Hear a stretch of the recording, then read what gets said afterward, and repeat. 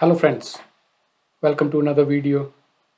In this video we are going to talk about the new feature released in May 22 Power BI update, which is field parameters.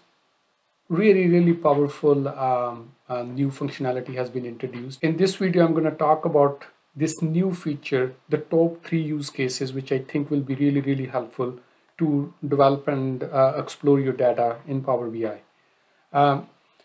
This is in a preview feature, and to learn more about what this feature is all about, I will put the link in the description of this video. Do check out the official blog post. Basically what it does, it is allow user to create dynamic measures and fields or columns in their visuals, instead of previously how we solved this with this disconnected tables and calculation groups and with so many things.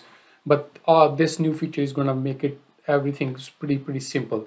So let's look into what this is and what are my top 3 use cases for this new feature. Let's get to Power BI. So here in Power BI, very simple model. Again, I worked on this model in previous videos as well. It's AdventureWorks. So we have a sales, we have a customer data, geography, product, and all this stuff. So what I did here is I just simply put a metrics visual where I have a sales and quantity, use simple save sum measure, and then I have a country, and then which further drill down to product category and then the product. So as this country is coming from geography table, and the product category is coming from product category table, and the product coming from product table. So commonly how we create the hierarchies and all that stuff.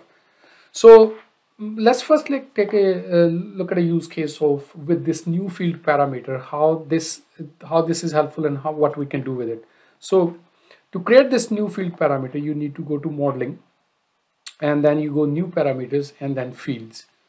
Previously we have a numeric range for what if analysis, or now we have this new option in there, field parameters. So what we can do is give the name, whatever the name you want to give. So I'm going to call it country and product. And you can now add columns in here in whatever the order you want. So let's first, I'm gonna add the country from my geography table, what I used in the metrics visual, and then I'm gonna create a product category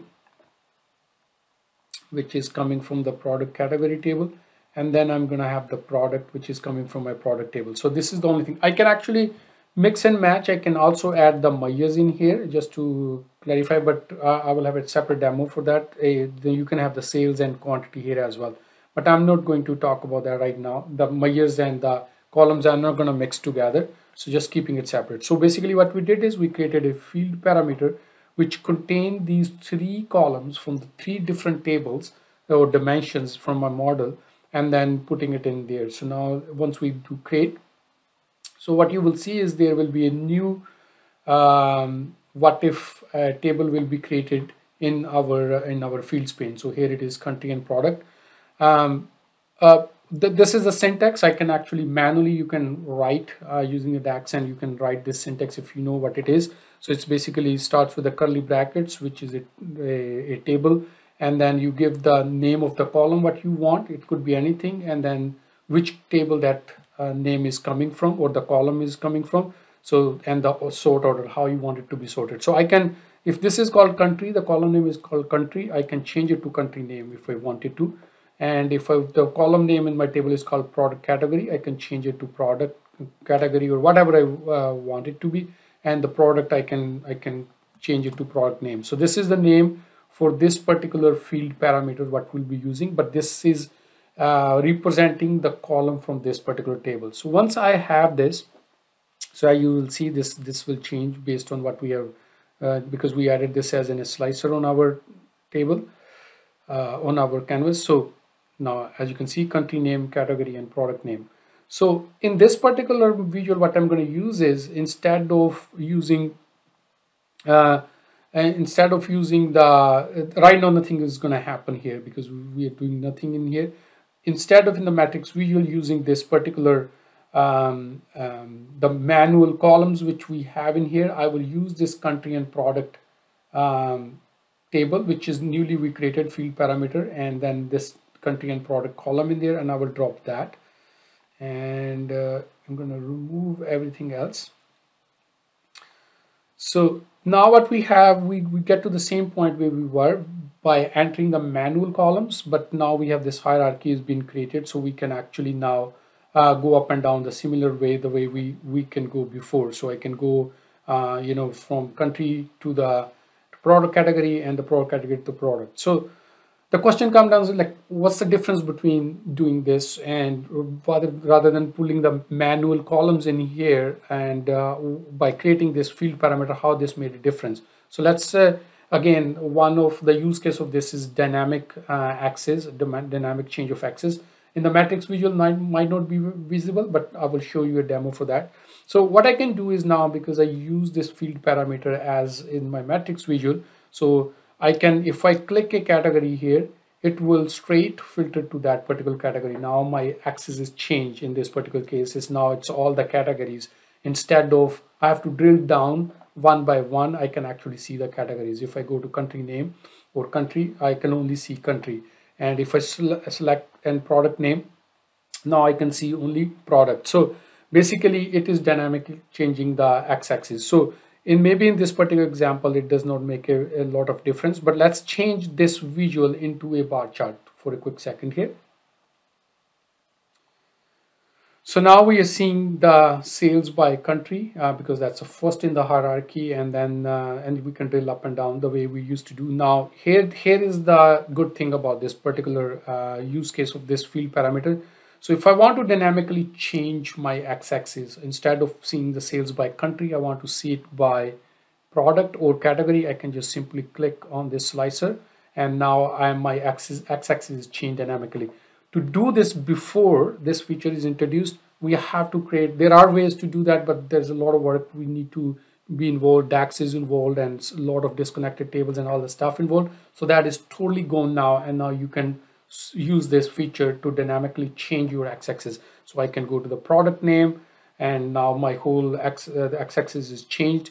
Now I can go to the country name if I wanted to, and if I don't select anything, now I have the hierarchy, and I can still drill up and down. So it is now giving us both the features we can drill. So first of all, we can now create a hierarchy from the columns from the different tables.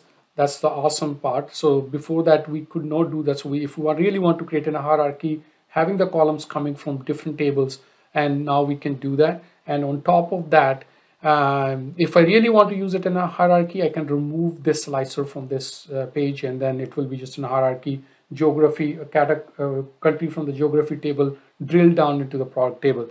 But the good part of this is the actual use case is that you can dynamically change the x-axis. So I can change this particular visual, this slicer to a radio button, so that only one selection is done at one point in time. So this is really useful feature. So far we have seen two use cases which I came across. So the first one is to create a hierarchy from picking the columns from the different tables and then putting together. So that we could achieve in the previously as well.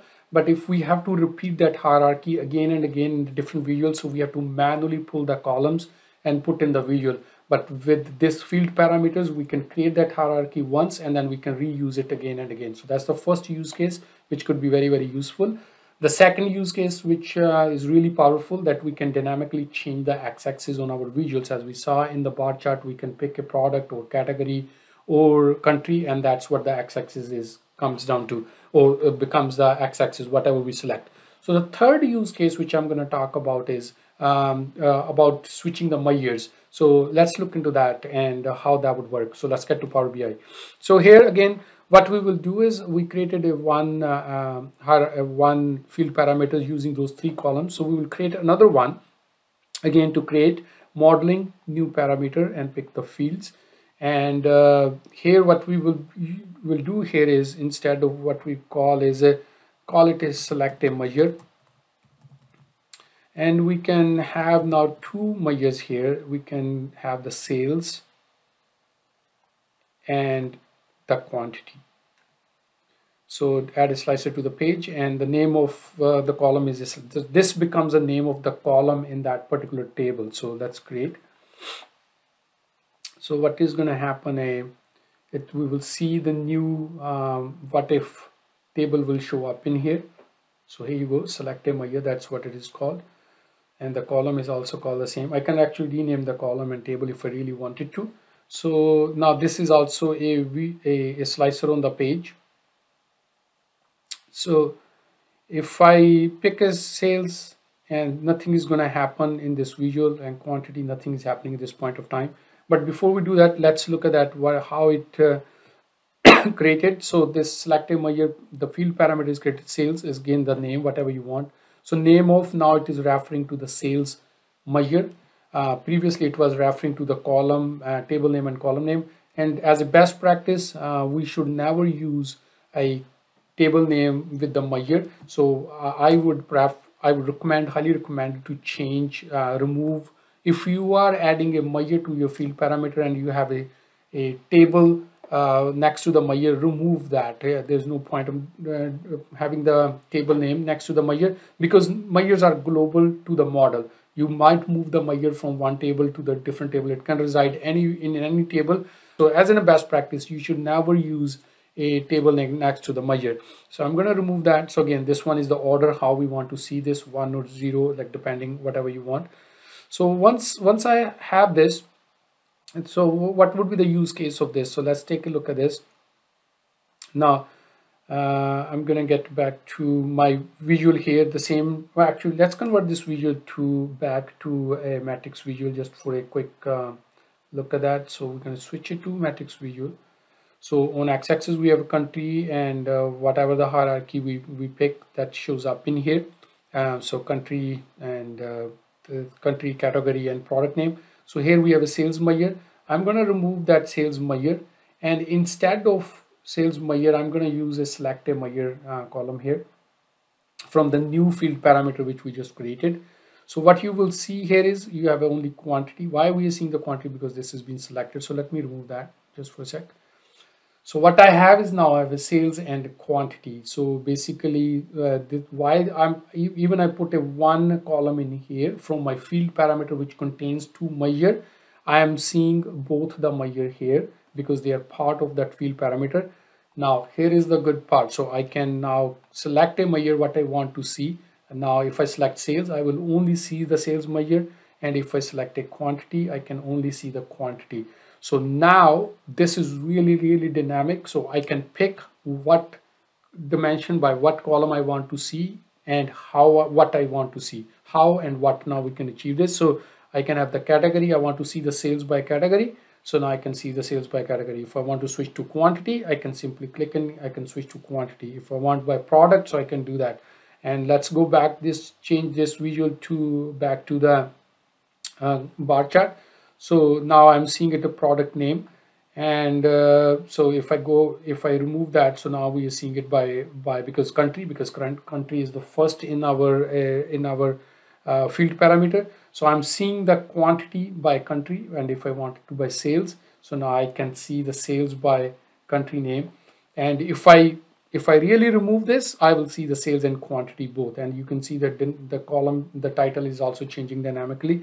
So I have a sales and the quantity. Of course, this doesn't make any sense to see together, but again, if we really wanted to do that, and in the quantity, so I can now switch to category if I really want to see it by category and by product name, and I can, if I want to see by country. So whatever I want to see now, I can choose how I want to see the data, and I can choose what I want to see. Now, achieving this, before I have done videos on how you can actually dynamically change the column names using the calculation groups and the matrix visual and all the stuff. And this new feature, the field parameter feature, is really powerful, and it can actually remove all that noise of creating the things manually with the complex DAX and all the dance we need to do around DAX. So this, by creating these field parameters, we can simply achieve which was not straightforward previously. And here is my bonus tooltip in this feature, which is really awesome. So I think it's awesome, but maybe it's you guys don't find it that useful. I'm going to switch quickly back to matrix visual. So right now, if here is the bonus tooltip again, bonus tip here. So if I'm without if I don't select any column in my slicer, what I see, it's ordered by country and then by product category and then by product, because this is how we created the hierarchy, and we give the order of what we want to see. So if for whatever reason I want to see the category first and then want to see the country, so there's a two ways. Otherwise I create a new field parameter with that order, or actually this is how it's going to work. So if I click category here, now I have the category already showing, and if I select country name as well, if it's a multi-select, so given the order in which we select the values in our parameter, field parameter, that the hierarchy get created accordingly. So you see, as you can see now, we have the category as the first level, and then we have the country. And if a third one is a product name, now I select, so the product name becomes the third level of that hierarchy. Even the original order is first country, second category, and third the product name, but based on how I select in the slicer, the order can change. So again, just to clarify, if I clear everything, it's gonna go back to the original level, which is a country, category, and the product. But if I manually select it, let's say I'm going to start with the product, so I'm selecting the product, so I'm seeing the sales by product. But let's say if I want to see where this product has been sold, and the second level I want is a country, if I select the country, the next level is now within that product, it is showing me the sales of that product. Of course, the category does not make sense at this point in time, but again, if I want, I can have the next level, which could be category. So basically you can create the hierarchy with the field parameters, what you define, and then it will work accordingly. But on top of that, depending on what you want to achieve in your visualization, depending on how you select, the order you select the values in the slicer, and your hierarchy get created accordingly. I found it very useful because sometimes you want to start with the country and see all the products sold under that country, or other times you wanted to see start with the product and you want to see where those products are sold. So this is really, really powerful. And also it allows us to pick and choose the measures which we wanted to see. We don't, let's say if we have 5 or 6 measures, sales, quantity, discount, freight, or other information, average and whatnot. So we can have a slicer simply created for the using field parameter and bringing all those measures in that field parameter, and then we can dynamically on and off those field parameters. Let me know what you guys think about this video. Again, just to go back to what are the top 3 use cases I found with this field parameters. You can create the hierarchy coming from the different dimensions and different columns. It allows to change the dynamic x-axis. Of course, that's number 2. We have a dynamic measures, and that's the third one. And we also have the dynamic dimension on the x-axis as well. And the fourth, the bonus tooltip, is like depending on how you pick the columns in your slicer, the hierarchy will get created accordingly. Provide your feedback. Let me know what you guys think about this new feature and what you think about this video. Do subscribe my channel. Until next video, have a great day. Thanks for watching. Bye for now. Thank you.